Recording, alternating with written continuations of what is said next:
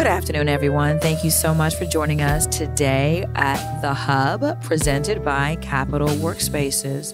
We finally have our beloved Mark Horn, who's a member of the Capital Workspaces family here in our offices in Bethesda. Hi, Mark. How are you? Great. Thank you for having me. You look great. Good. Thank you. No, thank you. We've been wanting to do this for a while. So let's start. You're a community assistant specialist with the CW. Yes. How did you find out about Capital Workspaces? That is a good question. I think I was transitioning.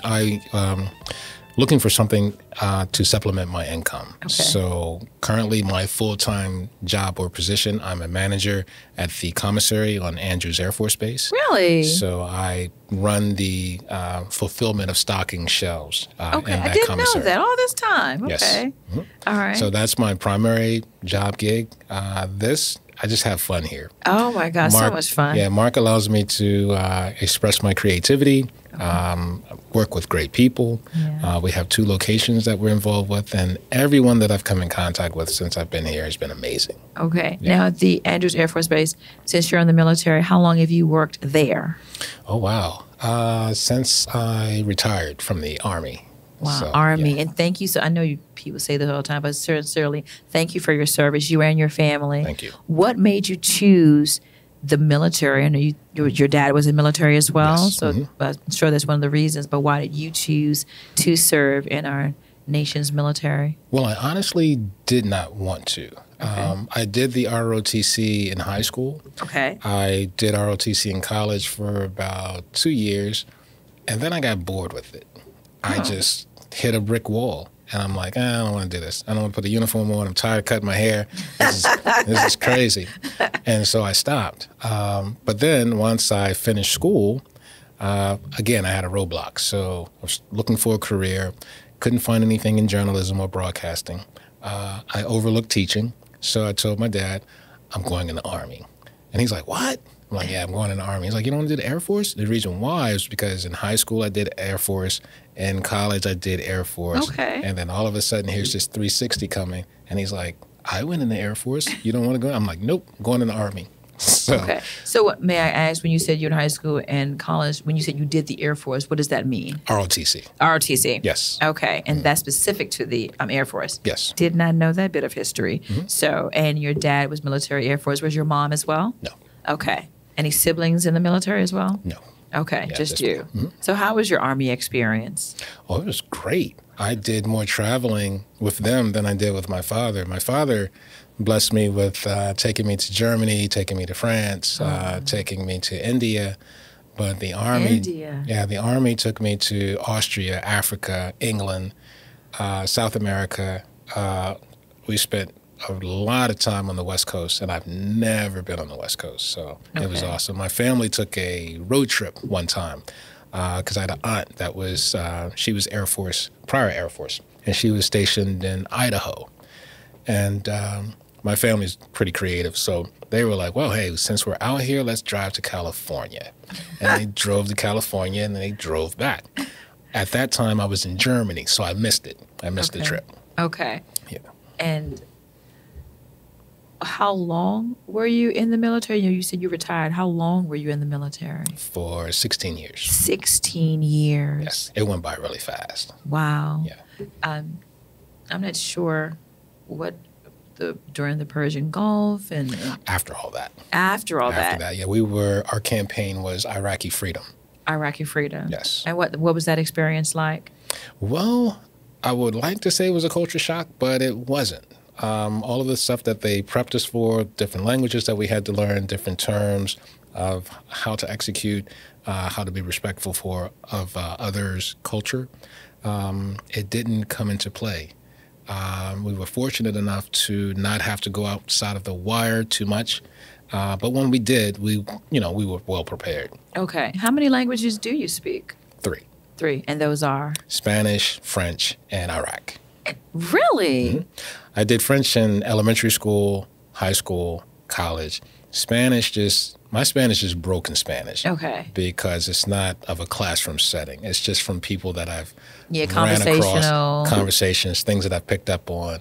My circle does not consist of Spanish people. Okay. But when I do come around or I'm aware of someone, I can insert something. Not a lot, just something. Okay. And but my Iraqi, my Fallujah, it's okay, but. Wow. Yeah, it's been a minute since I've used the Iraqi, I was about language. to ask. Yeah, it's been a minute. That's incredible. Now, may I ask how, well, I guess it's relative, but how difficult was that to learn that language? Oh, very, very, because we didn't have anyone in our unit that we could kind of lean on and say, hey, what does this mean? Or is this a social thing? Is this a business thing, formal thing?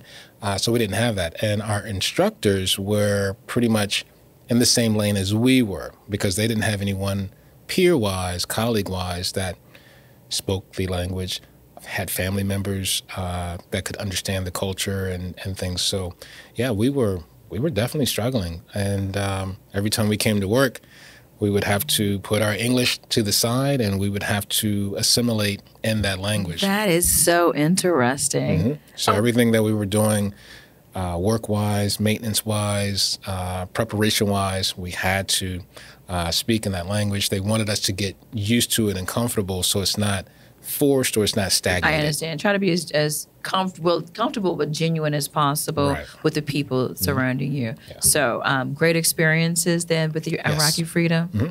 That's great.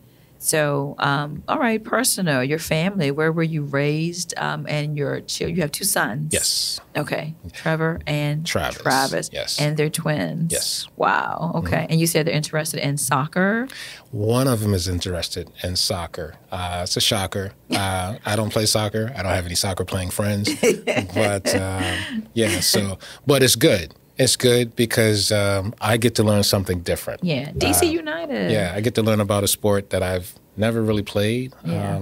So I'm like, okay, I guess we're going to be taking some trips down to the stadium. Oh yeah, which is good. I'm not that far. So I think the beauty with them when we do hang out is that I'm so close to everything: the stadium, the soccer stadium. If we get lucky and get the RFK back in the city, then yeah.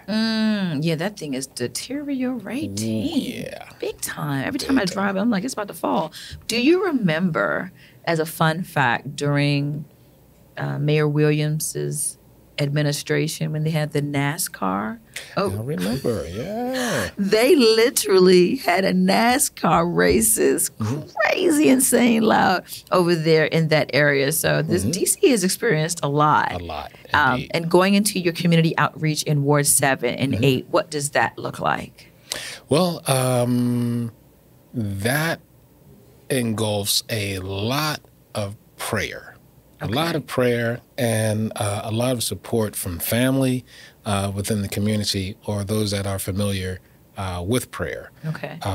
What has transpired is the community and other communities surrounding us within the United States have picked up the baton and would like to continue with the worldly progressions or the worldly events. Okay.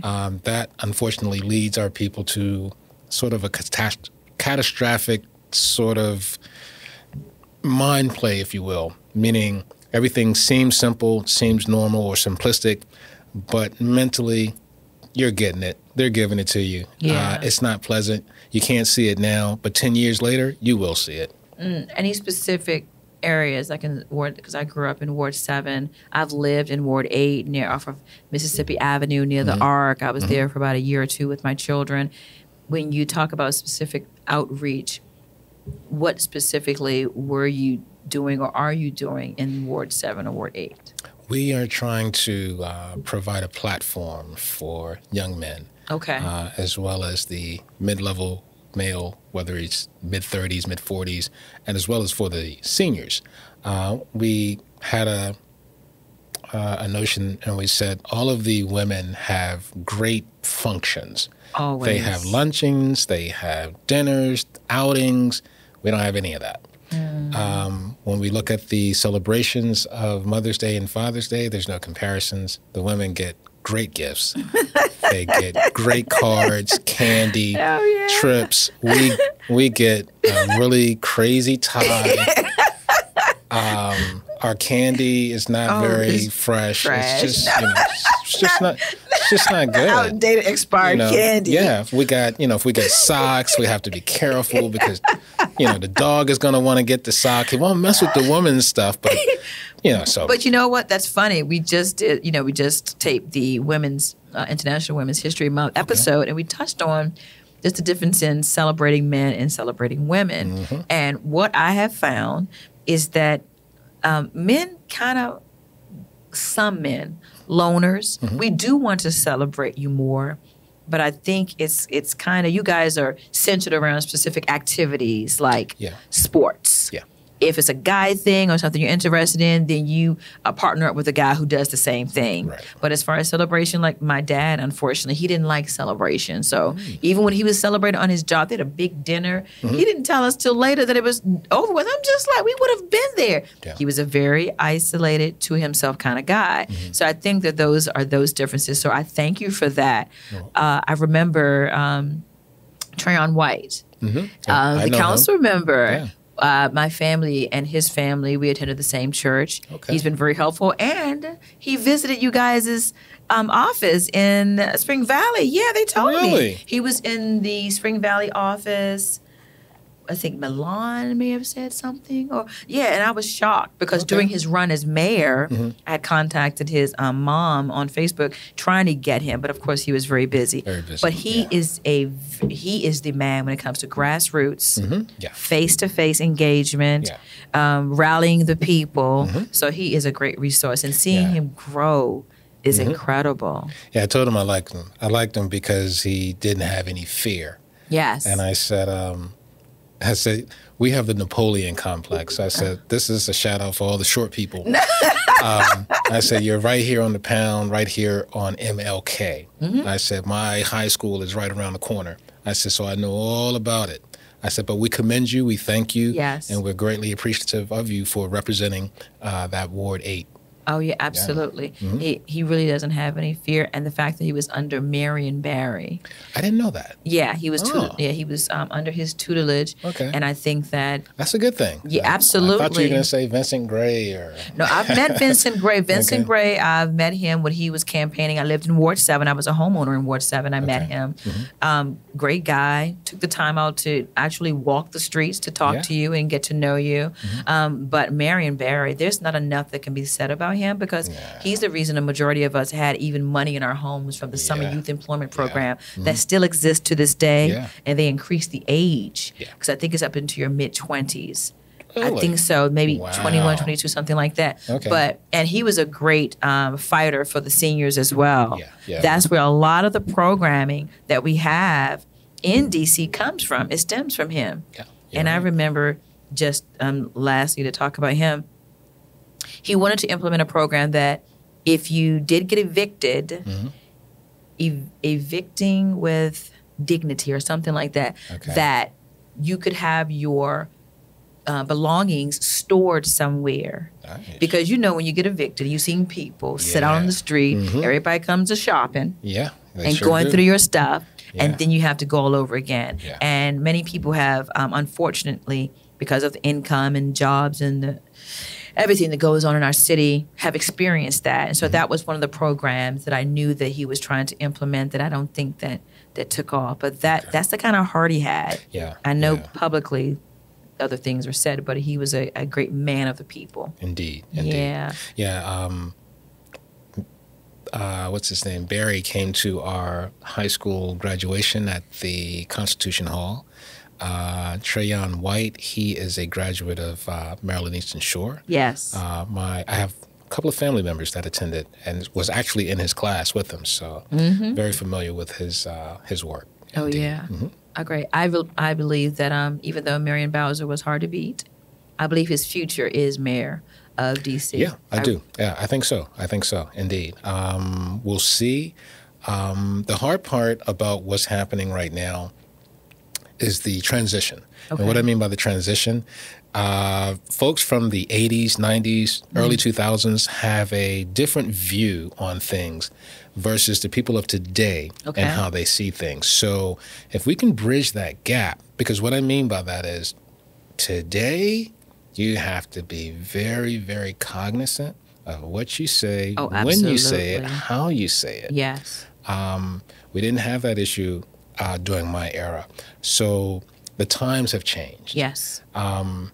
We weren't as filtered back then. I think you have to be filtered today. We don't want to offend anyone. Yeah. Anything like that, so. Yeah, the world, I'd say, has gotten bigger and smaller all at the same time due to social media and the people that you can encounter. Yeah. So it's like you have to be very savvy with that. But being raised in the 80s and the 90s and the war on drugs, and there is a great gap between unfortunately, a lot of the seniors had to raise children, their grandchildren. And so a lot was lost. So we almost like lost a generation in the middle there. And so now with that struggle of older people raising their grandchildren, even great-grandchildren, and this in the school system and passing kids just to be passing them and the illiteracy rate, a lot of that. So now what we have is just like, boom, okay, how do we maneuver to push them forward and progress instead of regress? So can you share any of the specific names of the programs that you guys are involved in or any upcoming efforts that you guys have in your outreach program? Right now we have a father-son, since the Nats, I think the Nats have an opening today, this afternoon, as a matter of fact. So we are trying to piggyback off of them and do a father-son softball game down at Anacostia Park. Oh, wow. That will be at the end of April. Okay. So we're excited about that. We got a lot of participants. We got the lot secured. Okay. So yeah, we're definitely looking forward to that. We're basically trying to shadow some of the late civil rights activists, as well as some of their methods on how to get food to children, how to get resources, medical, dental, things of that nature. Mental health, I understand that it's weird, but to me, but now in this millennial age, mental health is such a big issue. Oh my God. So I have to find myself doing research to get a better understanding of what exactly is mental illness. So yes, and especially over there in Ward 8 where St. Elizabeth's Hospital is. Yeah. And a lot of it has been, I think, renovated to make room for areas of, residences. But if you drive through that area of MLK, you'll see a lot of the, I guess, former residences of St. Elizabeth's, walking the streets and they still need great care. And you are right. We all need to educate ourselves on the best way so they won't be left behind. Yeah. But it was different. I know my mom she was a little scary because she's like, he's going to Ballou. So even though we lived in Anacostia, she would drop me at the McDonald's on Martin Luther King Avenue, which was right across from the main gate to St. Elizabeth's. Yes, I know exactly what you're talking about. And so it was funny because, I'm looking at her like, you think I'm crazy? Are you trying to tell me something? Yeah. And so as a youth, I think I was probably 14 or 15 years old, and I'm sitting in there, killing time, waiting for class to start. And it was funny to me because the folks from St. Elizabeth's would get up from their booth, they'd walk up to you, they put their finger almost on your food, and they would ask you, are you going to eat that? Are you going to finish that? Oh, wow. And so if you weren't familiar, and I'm like, I'm a kid. What am I going to do? Am I going to tell the manager? Am I going to tell the person behind the counter? Am I going to tell this guy sitting next to me? So I just observed everything that was going on from that McDonald's all the way up to the school. We had a frozen custard, black-owned frozen custard ice cream store or restaurant right on the corner. I think it was 4th and Martin Luther King Avenue. They closed down, unfortunately. But just those individuals, the way they depict them now, they were worse then, but I think their common sense was more on point. They were able to discern, okay, this is a regular person. I'm not going to bother him. I'm not going to panhandle him or anything like that. I'm not going to harass him. They would just go about their business, whereas today it seems as if they're a little bit more needy, forceful, erratic. And so it just kind of makes you wonder. Yeah. Perhaps they may have changed their medications. I'm not sure. And their methodology has changed too, because I know in Northwest DC downtown, not too far from the warehouse, there are people who will give you their Cash App. Yeah. Mm-hmm. Very savvy. Yeah. Whatever you have to do to take care of your needs, I'm never going to knock it. But that's interesting in the progression of times that we're in to say where people are. So, okay, on to the and thank you for that. No problem. And on to the Capital Workspaces. Yes. You were sharing about the booming day that you had in CW. You're going to share that with the office openings today? Yes. We opened, myself and my colleague Reham, who is great, by the way. Yes, she is. We get, it's the funniest thing, we get the best excitement when it comes time to staging offices. I don't know. Our creative juices start to kick in, and next thing you know, it's like 1 to Twin Powers, activate. So, and we are, we're brainstorming, and what makes it great is our boss. Our boss, Mark McMillan, will say, "Yeah, it's great. Go with it." We'll look at each other. We'll look at each other like, did he say what I think he just said? Yes. So we're like, Mark, just can you sure? Can you repeat that? We just want to make sure so we don't have to put it in writing. He's like, yeah, go for it. We're looking at each other like, okay, go for it. Oh, yeah. So, yeah, we love working together. We love putting events together. We love setting them up. Yeah. I don't particularly care for breaking them down, but nonetheless, we love setting them up. And we love to see the turnout of the people that come through. We also like just to get the feedback on the clients, the neighbors, people within the community. And it's gotten to a point, the postal guy comes in and converses with us for at least a good 15, 20 minutes. Didn't he pop up at the stroll event? Yes. Yeah, I remember seeing that gentleman, wondering. Yep. Yeah. The UPS guy comes and talks to us for about a good 10, 15 minutes. That's the atmosphere that you guys have created there. Yes. That Mark, as a visionary, I keep saying it, everybody here has some kind of gifting, some kind of talent, a great bio, great experiences in the area. He has a talent for bringing those people together. Yeah. Most of us found him through Indeed.com. Indeed. You're so right. And it was so funny because he called me and we set up the appointment to come and interview. I interviewed with him, met Reham, and so we left. What was so funny, Mark calls and he's like, well, hey, buddy, what did you think? And I'm like, it was great. Yeah. So he's like, you didn't call me back, so I didn't think you were interested. I'm like, what? I'm definitely interested. Yeah. This is a great opportunity. Oh, yeah. It's in D.C. It's close. Heck yeah, sign me up. Oh, so, yeah. With the same thing, I met him, interviewed. I don't know how much time it spanned, but next year, I'm in the CW family, and I've loved it. Everybody here, it just seems so very organic or natural. It's not forced. We have so much fun in every office, and you guys put on a great event for Stroll Magazine. Thank you. Oh my goodness. It was when I walked in there, it felt kind of, am I underdressed a little bit? I felt the same way. Maybe I should have dressed up a little. It was such a great, and we've gotten so many great leads for the podcast from that event. So I'm so excited about planning some new stuff. So what's coming up in the Spring Valley location? Anything scheduled coming up soon? Yes, we have, I wish I had my notes, but we have I think it's a lunch and learn. Oh, I love that. And I think that is going to be sponsored by our good friend Ben. Okay. That is going to Ben Amata. Yes. Okay. That is going to be in April. Okay. So right now we're just, we're putting right now we're just connecting our dots. Okay. Before we cross our T's and dot our I's, we're just connecting the dots to see as we go through step 1, step 2, step 3, step 4.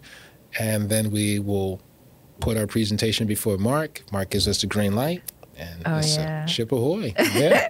So what else do you do? What is your downtime? Like, I know you have 2 wonderful sons that are 9, but what else do you enjoy doing besides Capital Workspaces, your other full-time gig? What else do you do? Or do you have time for anything else? Well, I tell you, time has definitely changed because when I was a kid, the days just seemed like they would just never end. Now that I've gotten older, these days, time is just flying by. I don't really think it's on my side. Another thing that's messing me up is I thought that when the time goes back or whatever, that there's more daylight when you wake up. Okay. And as of late, when I wake up, it's still dark. Well, what time are you waking up? I wake up at about 4 or 5 o'clock in the morning. About 5 o'clock and every morning. so it throws me off. Okay. And I'm like, if I don't look at the clock, I got some time. And I go back to sleep. Before I know it, it's 7 o'clock. I'm my not goodness. good. But on my downtime, when I get off work, I downgrade, sweats or sneaks or whatever. I get on my bike, I go for a ride. Okay. I might ride up to Bladensburg because I'm right there at Anacostia Park. So yes. I take that trail. It takes me up into Bladensburg, Mount Rainier, University of Maryland. Okay. So I'm all over the place. I was trying to get my list for running because I like to participate in running events. So I do 5Ks, 10Ks. And things of that nature. Yes. We were just talking about that with the previous guy from Capital Energy Training about when I see people jogging, I'm just amazed. Yeah. I'm like, wow, you're actually jogging. Yeah. So I forgot to mention to Mark and Reham, the last run I did was, I think was Run for Chocolate. And those guys. Wait a minute now. Yeah. Motivation. Yeah. Run for chocolate. Mm-hmm. You get chocolate at the end of the race. At the end of the race, yes. And no. Those guys know it. Capital Workspaces, they know I love chocolate. So, really? Yes, yeah, I'm a big white chocolate fan, even though I don't eat it. I don't eat sugar that much, but white chocolate is my thing. Huge chocolate fan. Wow. So wait a minute. Run for chocolate. Mm-hmm. A little bit about that. How new is that? How long has that been going on? That has been going on for 3 years now. Okay. They just started. They are new on the scene. Normally, the mainstays are Susan Coleman, Run for Cancer. Yes. Or they normally call it Race for the Cure. Race for the Cure, mm-hmm. Yes. You have the Jingle Bell. I'm sorry. Is it the Jingle Bell Run? They didn't do that this year. Okay. I think because of the COVID restrictions. Okay. So a lot of the races were postponed until further notice. But this Run for Chocolate just blasted out the gate. And I knew I had to be a part of that. So there's just a bunch of tables at the end, like a fondue. We'll be doing like chocolate bars, like a bunch of chocolate snacks at the end of the run. They are so much fun. I think a lot of the structure has changed over the years. I know I only participated because I ran in high school and college. So when you go to these events, one race in particular that I went to, this is going to crack you up, and you would never think. But it was a cider run, and they had pale ale before the race and after the race. So wait a minute, this is alcoholic driven. Mm-hmm. Okay, go ahead. And so, I was talking to some guys, and they were like, "Is that safe?" But go ahead. Well, that was my primary question, because I'm like, oh, you can't drink beer and run, and I'm like, I've been doing this for like 8 years. You cannot do drink this. And run. It will just. There's going to be a lot of pit stops. It's going to mess you up. This guy comes to me. He's like, no, not before the race, after the race. Okay. And he said it allows your muscles to calm down, relax. You don't have to take an ibuprofen. You don't have to take any sort of aspirin. Just drink you a nice bud or ale. Paul Medina, we have to have a conversation. I had no idea. Mm-hmm. Wow. Yeah. And hops, I guess because of the wheat, the content of beer. There you go. Look at there. Mm-hmm. Yep. See, the drinkers, they know what they're doing. They know what they're doing. There you go. Yeah. Wow. And then some of them will have a full spread. You will get fruit. You will get your beverages. You'll get your nuts, your walnuts, your pistachios. Oh, well, that's a motivator for me. Tell me I'm going to eat it. I'm eating at the end? Yeah. Oh, I'm running towards. That's great. I'm running towards the end. Yeah. Okay. Do you run with your sons or? I want to because they're interested in playing sports. So I'm trying to get their endurance up. But this era of kids, they... Oh, yeah. It's different. Yeah. If we're going shopping, they're faster. They're faster than me. That's the motivation. I'm getting something. Yeah, they're faster than me. And I'm like, wow, I'm getting old. How did you get downstairs so fast? We're waiting on you, Dad. You want us to start the car? Like, oh, my God. So you're a 70s baby. I'm 71. Okay. Yeah. So, okay, cool. Yeah, I'm super, super old school. Our music tastes are totally different. I don't listen to rap. And they're like, what? I just don't listen to it. None at all? It's negative. The art form or just the music? The lyrics? That's what debate I have. Is it the art form or is it the content? It's both. Because here's the thing. Okay. If you take the vocals out, you just have a beat. Yes. Okay? The beat is good. Yes. But that's like listening to jazz. Okay? You're right. An instrumental. Right. Yes. So then we pull the vocals back in. And then I say, okay, let's sit down and let's break this whatever that they're talking about down. Okay. So I would explain to my boys, hey, listen, you can't go to school or work or get on the bus or go to the mall or go to McDonald's and be derogatory amongst women or people of other races. Yes. You might get beat up. Yeah. My reflexes are too slow. You know what? So Daddy can't save you. I'm coming. I can't save you. You know, I might be able to get the belt. The first strike is good. The second strike, it's a wrap. Yeah. I love it. It is a wrap. I love it. Yep. But let me say this. And when you talked about prayer, I'm not sure, a man of faith, Andy Mineo, my granddaughter loves him. He's a Christian rapper. Okay. Oh my goodness, Lecrae, and he incorporates. Well, he is a Christian rapper as well. Well, a Christian that raps. Yeah. So, but there's a lot of good stuff. But I actually thought about that recently. For people that have the issue with music, and I said to myself, is it the music or is it the content? Because like you said, you can take the words out of it and the music is really beautiful. Yeah. Because Spotify has an option for R&B instrumentals. Really? Oh my God. Didn't know that. Boot Up or anything or Beyonce, all instrumental, just the music. Okay. I listen to that all the time. Check that out. Yeah, very comforting. Yeah. So what else? What music do you listen to? Well, as you know, you mentioned earlier, I'm a 70s baby. Yeah. So I think it shocked my father because I remember when we flew to Germany, when we got settled, I put on, I think it was either Hot Cold Sweat or Chuck Brown. Oh, my God. And my father was like, but I was more like into the instrumentals. I'm like, listen to the keyboard, listen to the horns. Yeah. In that regard, because he always had me listening to Earth, Wind, and Fire. Oh, my God. Parliament. You read my mind. And so I became one of those instrumentalists. And then, of course, I had to play the piano. Okay. I didn't like it. I thought it was a little weird, but I had to take piano lessons and all of that stuff. So I like instrumental music. That's why I love go-go. Oh, yeah. The beats. And it's so innate for us. And it's amazing that the percussions and the beats, and we feel them, and the way that we dance. I'm not talking about the end of the provocative, but just the natural way that we dance. When I see videos from Africa and other brown countries, it's literally the same thing. In African weddings, I was like, we're doing the exact same thing. Never been there. Yeah. So that is just like an innate love of beats and music. And I was sharing with him before that I play my music very loud. Oh, okay. Very ratchet. Yeah, the drum sound is universal. For every individual on this planet. It's universal. Okay. So it doesn't matter your background, your ethnicity.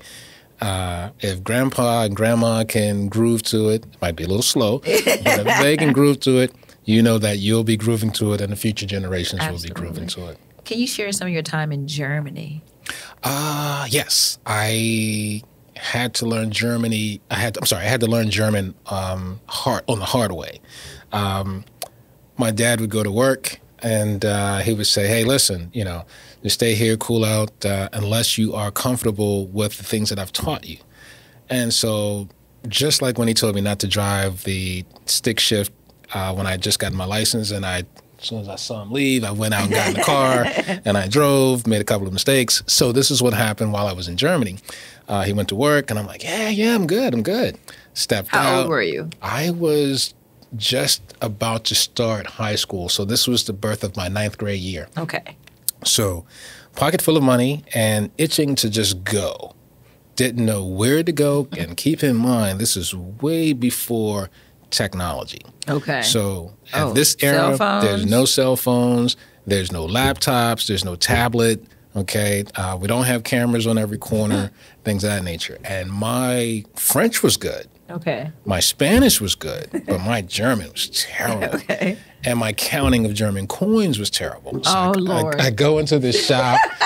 I want to get a haircut. I get the haircut. I pull out I think it was francs or whatever I had in my pocket. And so this guy and I put all this stuff on the counter. We're trying to count. The funniest thing, I got lucky because that barber knew my dad. Oh, wow. And so it was weird because I'm like, my palms started sweating. I look up in the big mirror. Here comes my dad coming in. No. I'm like, wow. But it wasn't pleasant. He's like, what are you doing here? I told you to, know. So got that scolding. Okay. Yeah. So he didn't. I'm imagining. I'm saying they're going to cheat him out of his money. No, because what happened was while I was there, my father entered me into an art contest. To my surprise, the locals within that community were really impressed with my work. So I was like, okay. So interestingly enough, the barber knew me. The person at the bakery knew me. The people at my father's job knew me. And then, of course, I would go down to the local gym, shoot hoops from time to time. So those guys knew me. But that only came about because of the art contest that my father entered me into. And I happened to win it at that time. So what is the medium? What art? Just regular art. Just regular drawing.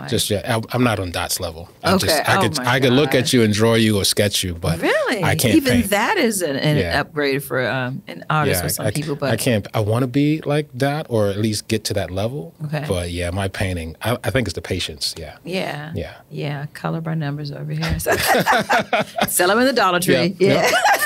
Okay. So wow. So what's in the future for Mark Horn as far as next 5 years? I know you're raising your sons, but do you have any big plans? Oh, what's happening in 23? Vacationing or anything that you can share? Let's see. Well, I will more than likely, they're not going to like it. I'm going to be taking my boys down to the Carolinas to teach them how to hunt, fish, and just be without technology for a little bit.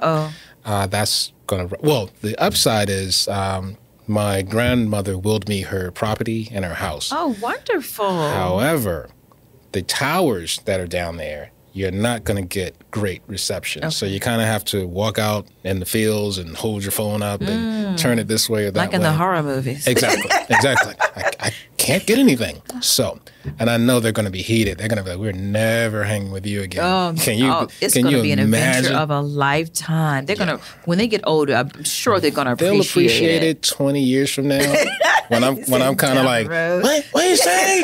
What you say? Remember that, Dad? Yeah. Wow, that's it. What part of the Carolinas? Just because, we have Andrew, who's from the Carolinas. We have many people from the Carolinas. What part of the Carolinas? I will be heading to Raleigh. Raleigh, okay. Yes. Great. And land, how many acres or? Oh, wow. We're sitting on, I think, 4 or 5. Wow, down there. That's nice. So we're going to teach them how to farm, how to... Wow, because I have an uncle that actually, present day, is still a farmer.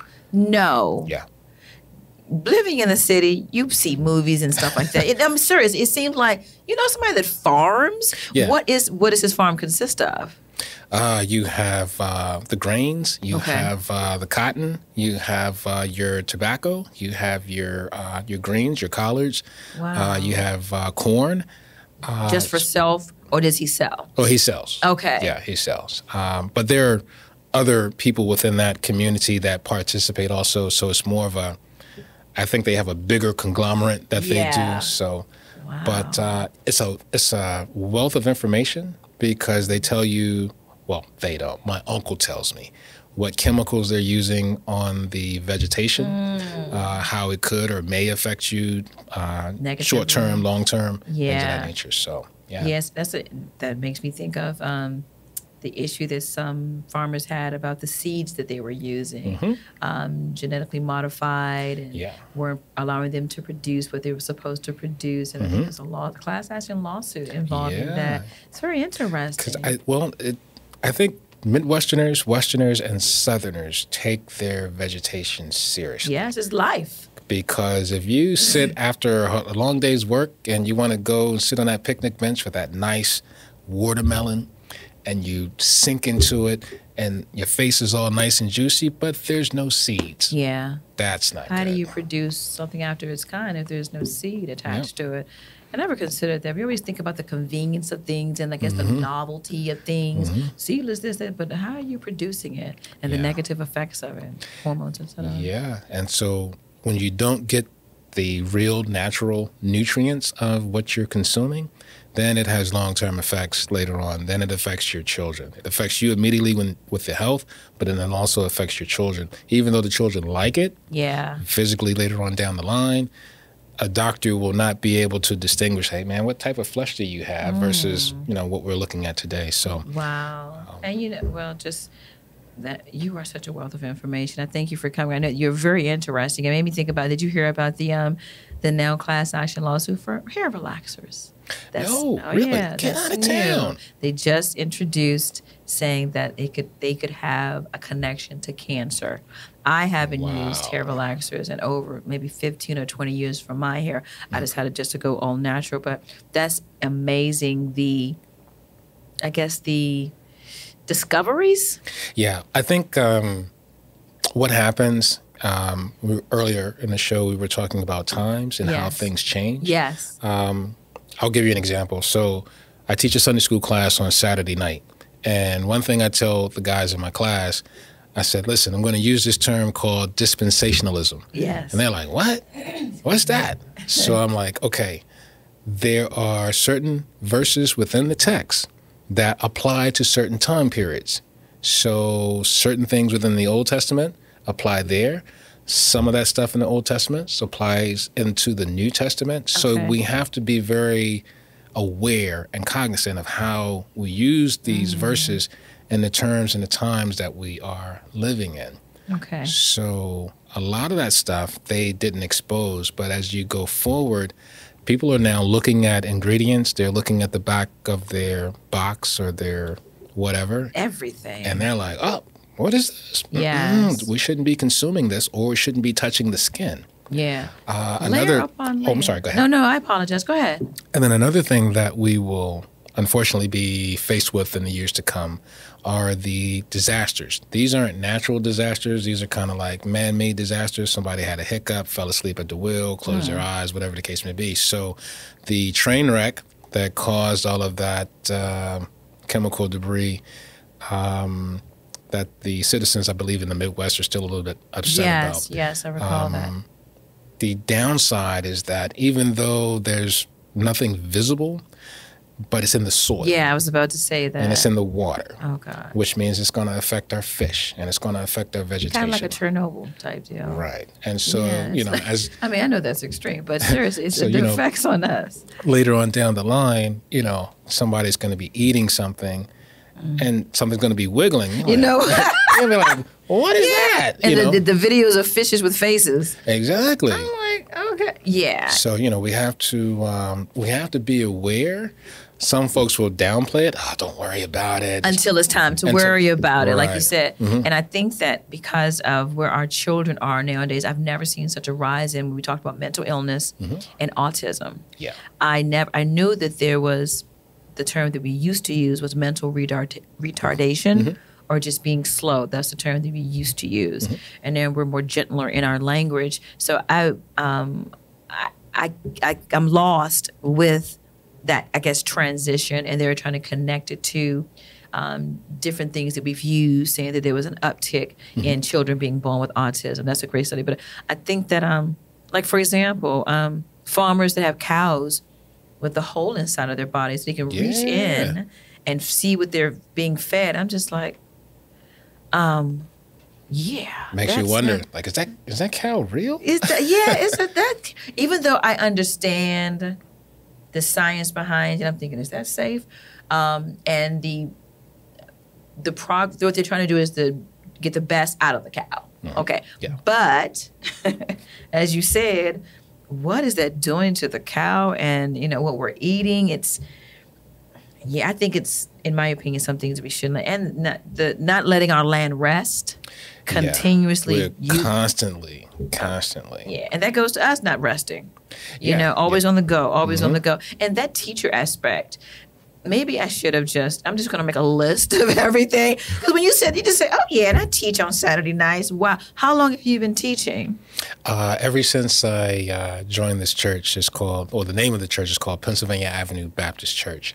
Okay. Reverend Curry is our pastor. Okay. And I joined that on a whim because every morning I used to go down to Anacostia Park, get my pull-ups in, my push-ups in. And I was running across a lot of people, and we would politic and talk, science and shoot the breeze. And this guy was like, yo, you ever checked out Pennsylvania Avenue Baptist Church? So I said, yo, man, if they, doing all that tambourine and jumping, I'm not with that. Save that for the go-go. Yeah. And so he said, no, he's very astute. He's very polished. You should check him out. And they have an awesome choir. And so I went, met this short lady, real sweet lady. Her name was Miss V. Mm-hmm. I'm thinking Miss V is going to take me around and put me in a class of my peers, of my age group. Nope. So when I walked into this classroom, there were 3 ministers, 3 deacons, professional high school, college instructors. Wow. I'm like, whoa. Where are you taking me? Exactly. I said, I'm sorry, my level of education is not on their level or professionalism. I said, you have another class? And she's like, no. And the guys were like, no, come on in here, young fella. So I was like, okay. Where's the exit? Make sure I was like, here we go. So I stuck it out, and we had really good conversations.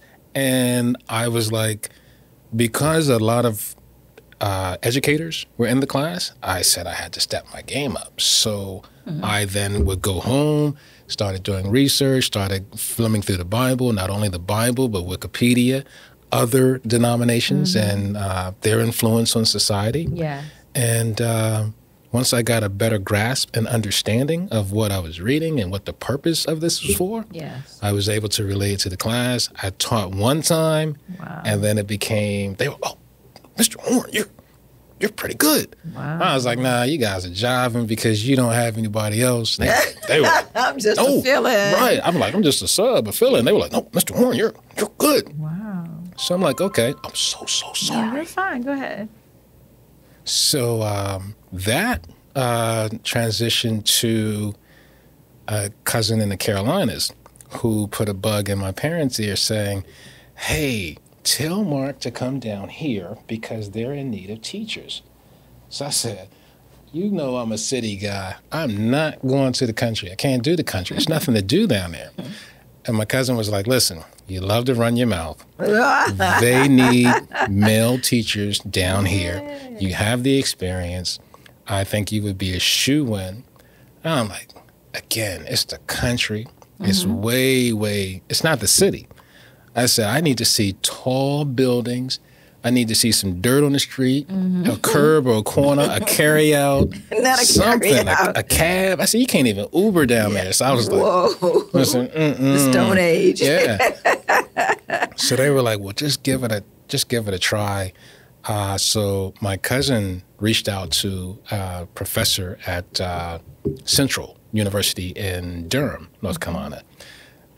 This guy gives me a call and said, I got your credentials sitting in front of my desk. I got a spy in the family. How'd you get my information? And he's like, I'm very impressed. Would you be interested in coming down? I said, I don't have a schedule like that to just up and roll down to the Carolinas. I said, but we can do further discussion on it.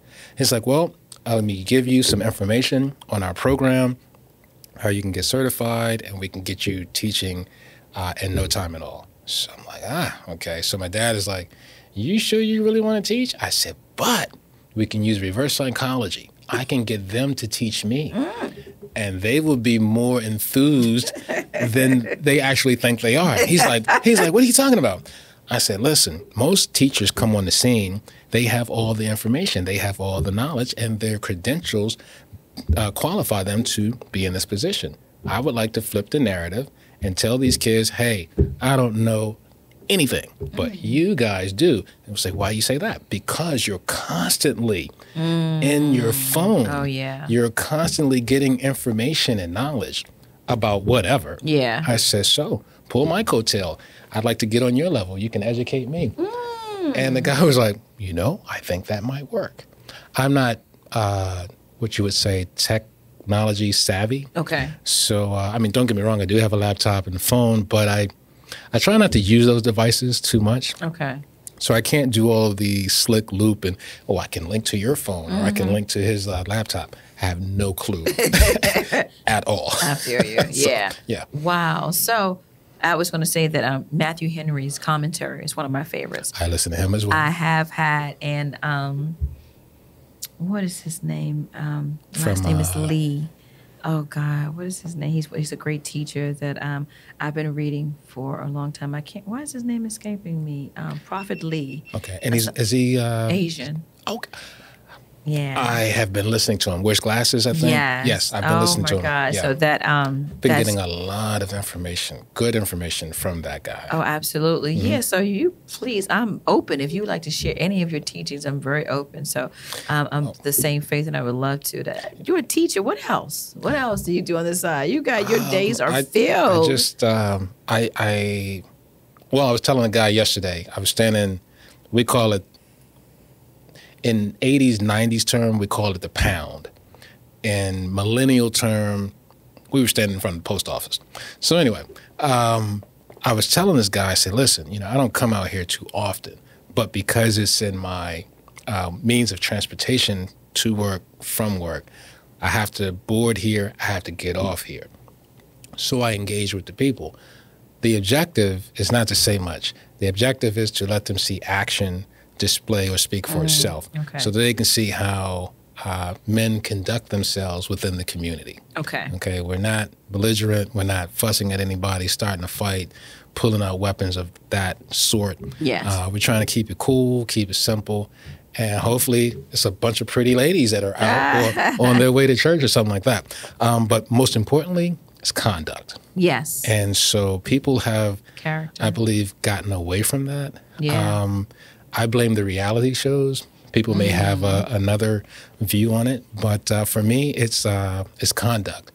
It's always been conduct, because I never wanted to do something in public and then have that bad report beat me back to the house. Oh, yeah. It reminds me of when Reverend King said that we will be judged by the content of our character. Mm-hmm. It's not just the show. I think that social media, because you have this little phone and everything that we know about you is in this little screen, just like TV. Mm-hmm. So that's the real you. Yep. But the outside of it, like you say, reality TV, it is real, but it's not all that there is. There's much more to it. But we seem to focus on being public figures in social media. Wow. Yeah. You know that we're going to have to do a part 2. Oh, this is going to be great. Oh, my goodness, because I had no idea. And I'm kind of insulted because we said, Mark, send us your bio. You sent me this. Next to know we're getting this. But no, I appreciate it. Oh, my goodness, there's so much to you. Thank you so much. Thank you. It has been a pleasure when I come to Spring Valley to see you, to be engaged with you during those times. The Stroll Magazine event was incredible. I really loved it. Thank you guys for everything. I think we're going to be doing something with them in the future, real soon. Oh, absolutely. Yeah. Oh, my God, they're such a great resource. I love the ladies there. So, Pat and Rita. Yes. So, thank you for being our guest. Well, thank you for having me. Here in the Bethesda office, here on another episode of The Hub, presented by Capital Workspaces. We'll talk to you guys next time.